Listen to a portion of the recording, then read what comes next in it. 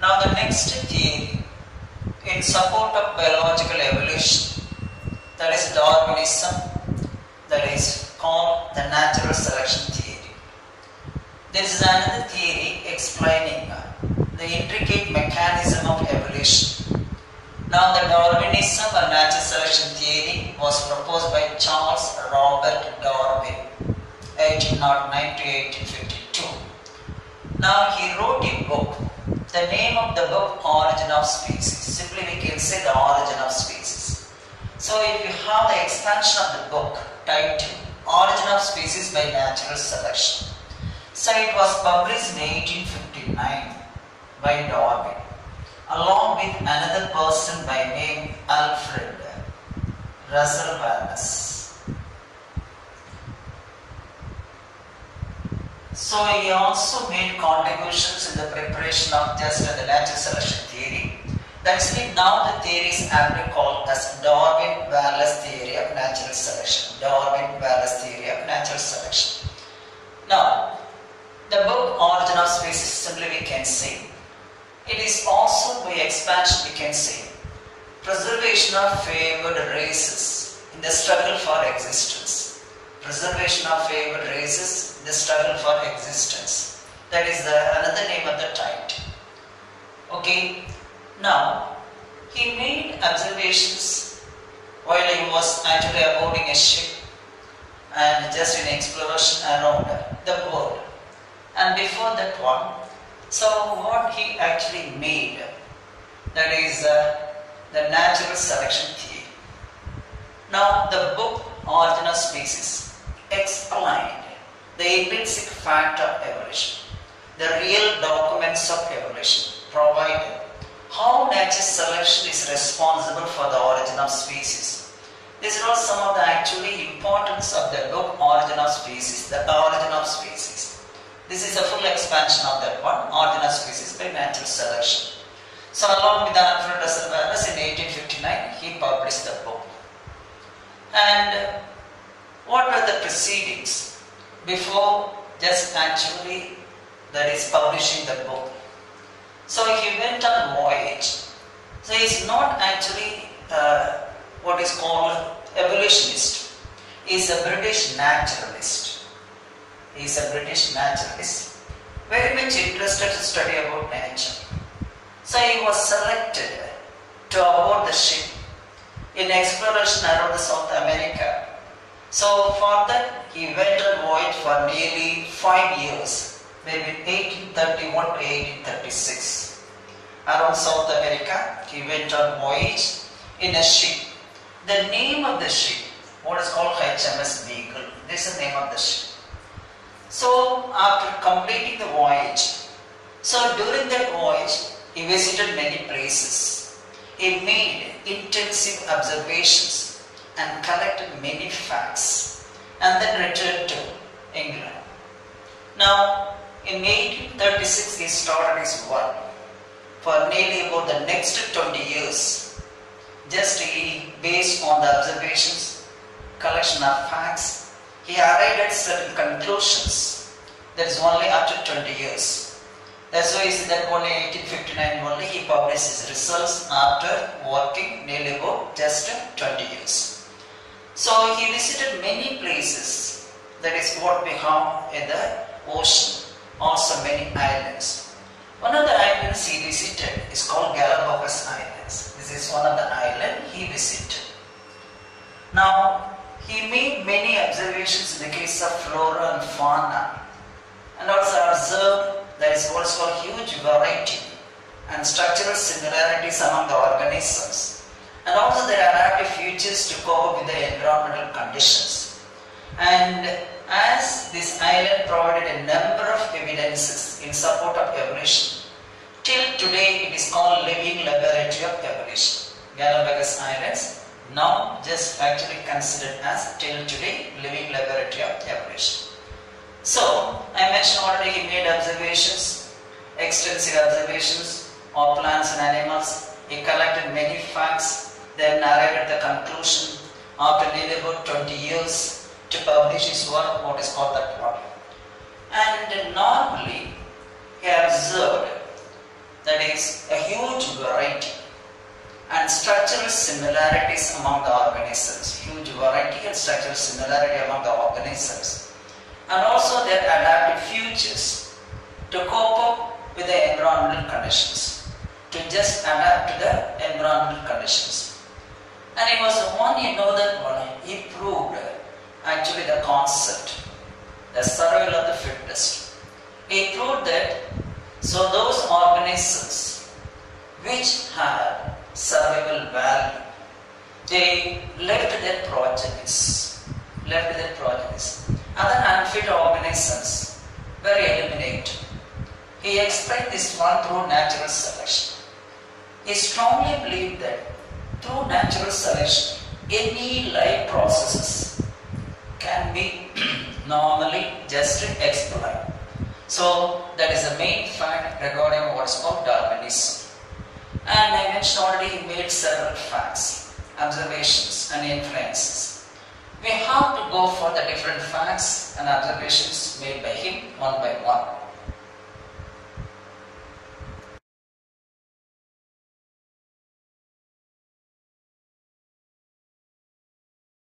Fact number 1.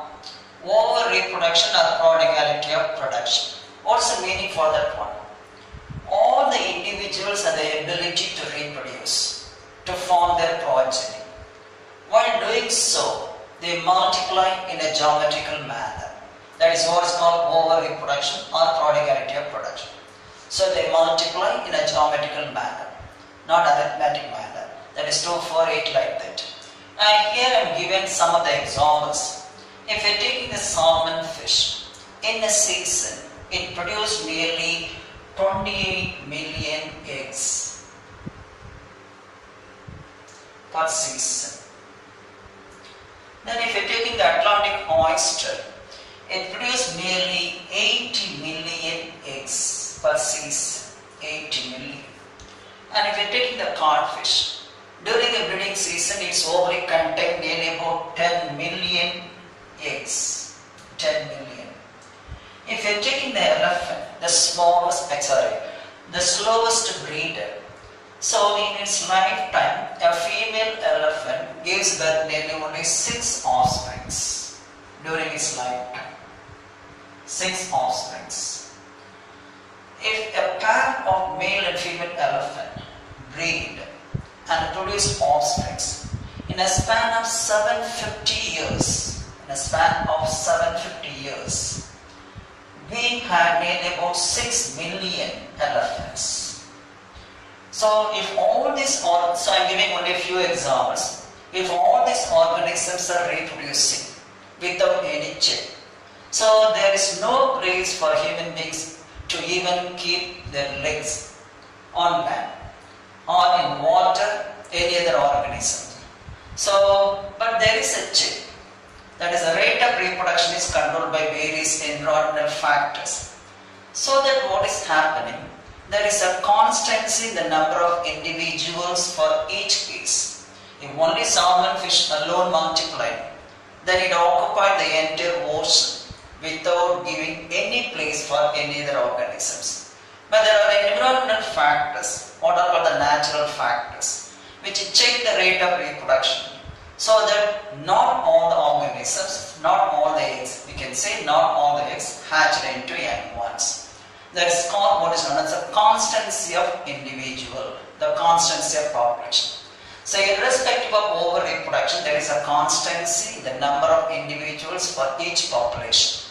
So that is number 1, fact number 1, over-reproduction or prodigality of production, increase in number of individuals in a geometrical manner. Now the fact number 2 of natural selection theory, struggle for existence. Now when the number of individuals are increasing steadily, there is no corresponding increase in food production as seen by T.R. Malthus. So struggle for existence occurs between the individuals for 3 purposes. 1, food, another one space, and also mate.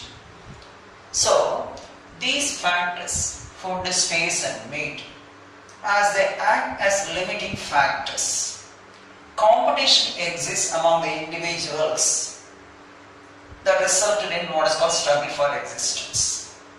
To survive, they have to compete with each other for these three factors which are considered as the limiting factors of a population size: food, space and meat. Now there are three types of struggle suggested by Darwin. Number one, intra-specific struggle. It is a struggle between the members of the same species. Members of the same species. What for?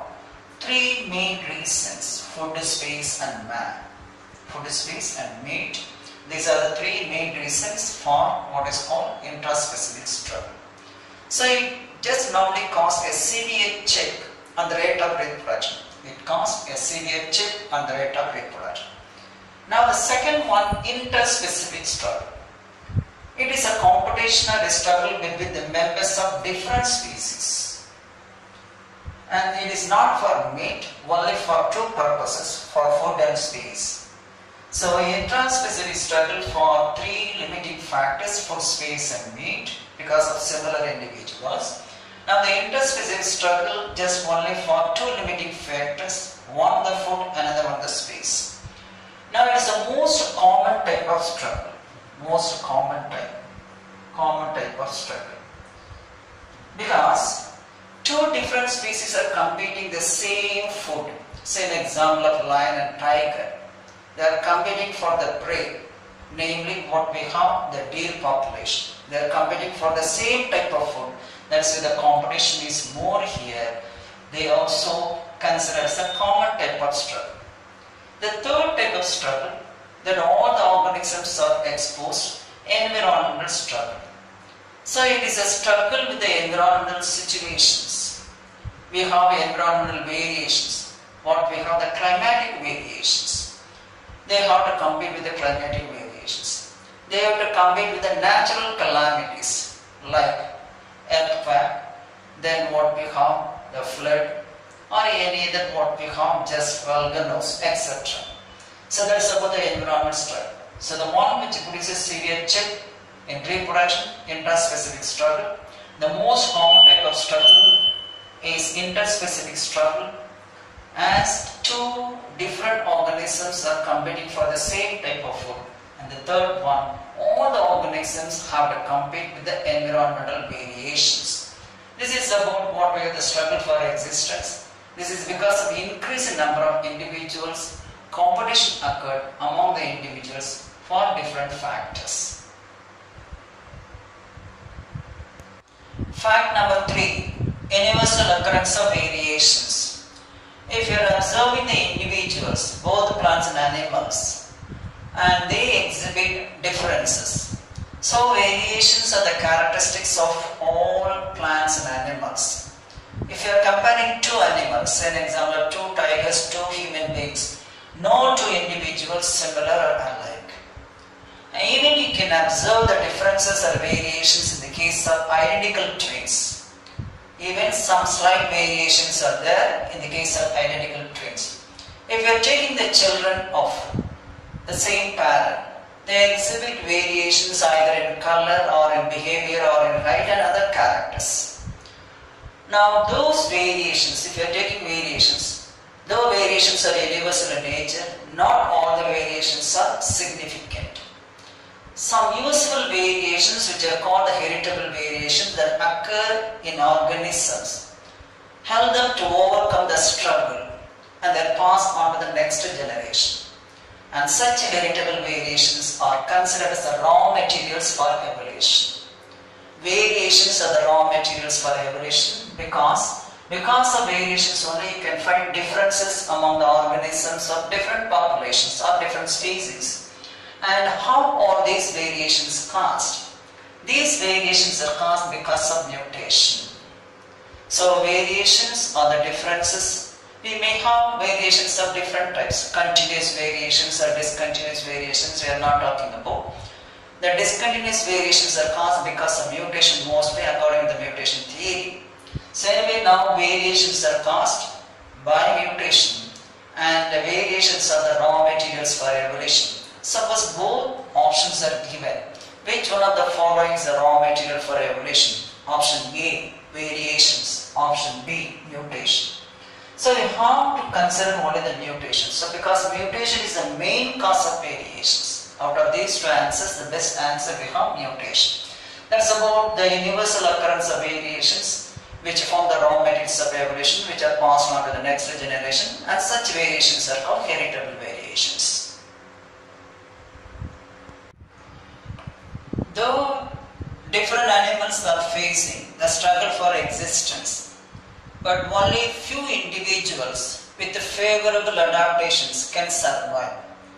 They live as the fittest organisms in the population, in nature, because the nature is the one which selects the right type of individuals and leave those individuals to survive and eliminate those individuals which are unfit to the environment. So that is called survival of the fittest. The fittest organisms are selected by nature and allowed to survive in the population. They become better suited to the changing environmental conditions. And based on the survival of the fittest, now he proposed natural selection theory. Now natural selection, the nature is the most powerful selective force, that is a powerful source. Now what is natural selection? It is an imaginary concept which include all the processes that are responsible for the survival of an organism. It is the nature which selects the right type of individual, the fittest organisms to survive, and just remove or eliminate the unfit organisms from nature. So I mentioned it is a major powerful source, a selective force. He compared what is called the origin of species through natural selection, a small isolated group. He strongly believed that now actually the survival of the fittest, just or we can say the struggle for existence resulted in the survival of the fittest, so that the fittest organisms became better adapted to the changed environment and they can survive. That's the concept of natural selection. So it is a nature which selects the right type of individuals and give the certificate to those individuals to survive, so that those individuals can just lead to the next ladder in evolutionary process. So these are some of the facts related to Darwinian concept. So it is a selective force by nature which normally selects the right type of individuals which are called as the fittest organisms, and eliminate those organisms without favorable variations or adaptations. That concept is called natural selection, and that is what we have the Darwin exposed to the public.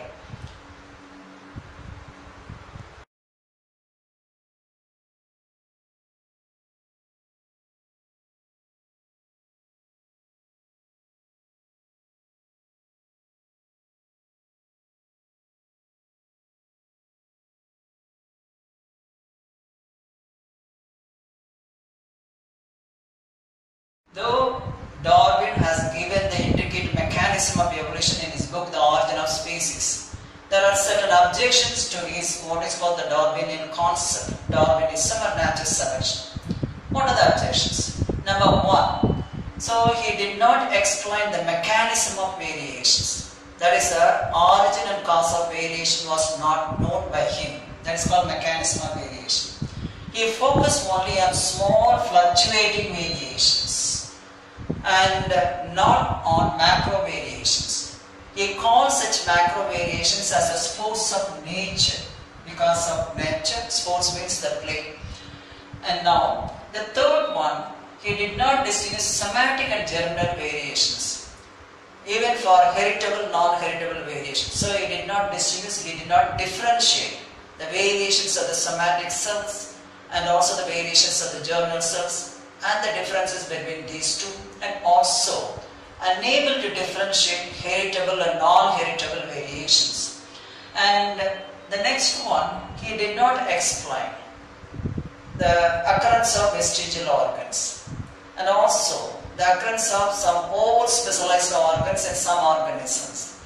So he did not explain the occurrence of vestigial organs and also over-specialization in some organs. What are the examples? Now, the over-specialization. The over-specialization resulted in the extinction of the organism.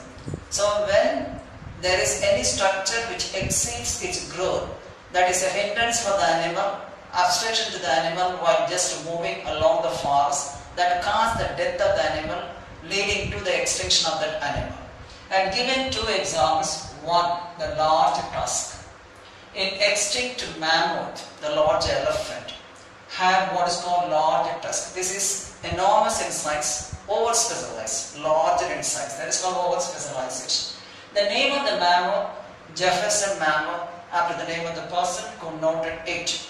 Another example, just oversized antlers. The antlers are nothing but the horns in the case of deer. One deer that was observed in Ireland called Irish deer. So he did not focus on these vestigial organs. What is the reason for the over specialization? Some structures are more in size, huge in size, that resulted in the extinction of the organisms. These are the objections made by people against Darwinian concept. Another just objection to Darwinian concept. He explained only the survival of the fittest. The organisms which had adaptive value were survived and leave their progeny and might leave their progeny. But he did not explain how did these structures normally came into exist. So he explained the survival of the fittest and not the arrival of the fittest, because at the time of Darwinian concept, we have the fitter organisms, and the fittest organisms, all they were present. But he did not know how did the fittest organisms came to exist. That is what is called not the arrival of the fittest. He did not explain the arrival of the fittest, but he explained only the existing organisms with a better value. Okay, this is another important objection to Darwinism.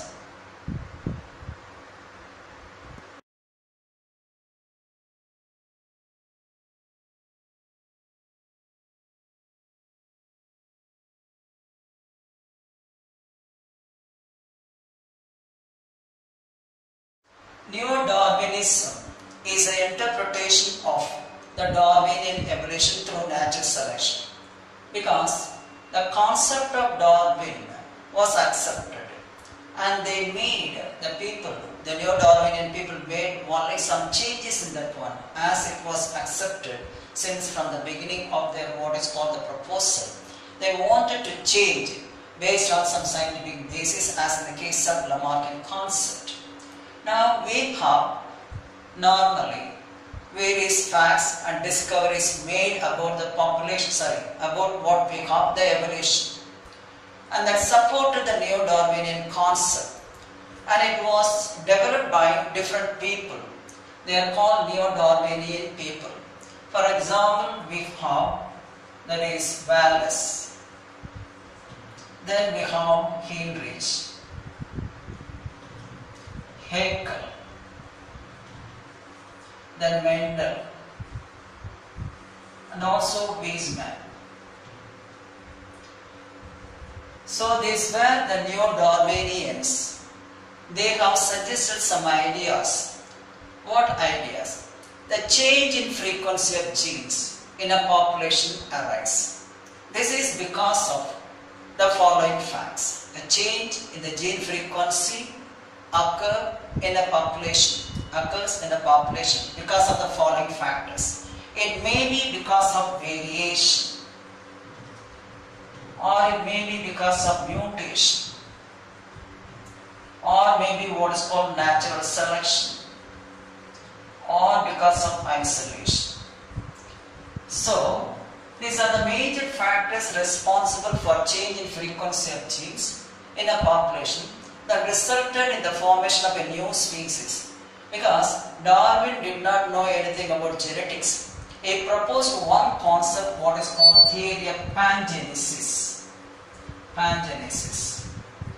According to this concept of Darwin, we have small particles, what are called pangenes. And these pangenes are present in each and every cell. They are passed on to the germ cells through the bloodstream, from where they are transferred to the next generation. This concept is called pangenesis, and these particles present in every somatic cell is called what is known as pangenes, or you can say plastitules or genules. But this concept of pangenesis also disproved by Weismann. Weismann not only disproved the concept of inheritance of acquired characters of Lamarck, but also he disproved the concept of pangenesis of Darwin. So pangenesis of Darwin, inheritance of acquired characters, both were disproved by August Weismann.